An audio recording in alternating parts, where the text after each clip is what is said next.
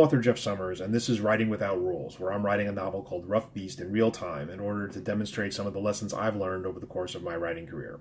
And this is Homer, who doesn't want me to be recording this video right now. Yeah, I know. As I record this, I'm in the middle of chapter 17 of the book, and for those of you who care about word counts, that puts me at about 42,000 words.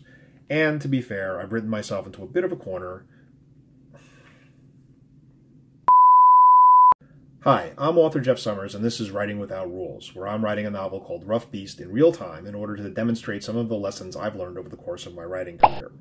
As I record this, I'm on chapter 17 of the book, which, for those of you who care, puts me at about 42,000 words. And to be honest, I've kind of written myself into a corner, so I'm taking a little break from the book in order to write a short story. To be fair, I do this pretty often, both writing myself into corners and taking a break from the book to write a short story. I'm an inveterate pantser. That means that pretty often I don't really know where all the plot twists and swerves are going to take me, and sometimes when chasing down some drama, I rush headlong into a very dark plot cave. And I strike a match and I look around, and there's no obvious exit that makes any sense. So you end up spending, day after day sitting in that cave, pondering your next move, while your characters sit around a fire playing cards and wondering when you're going to get your shit together.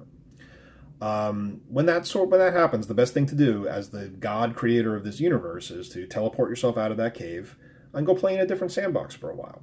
It really doesn't matter if the story that you write in this exercise is any good. It doesn't even matter if you finish the story. The whole point is just to get out of the cave for a little while and, see where your mind takes you. Because here's what usually happens. When I teleport back into that cave, my characters, having been abandoned for what seems to them to be eternity, have gone insane, and they've built an impossible machine to escape the cave. In other words, my subconscious has solved the problem for me.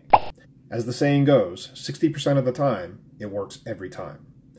Well, thanks again for watching. Until next time, I'm Jeff Summers, and I think Impossible Machines would be a pretty cool band name.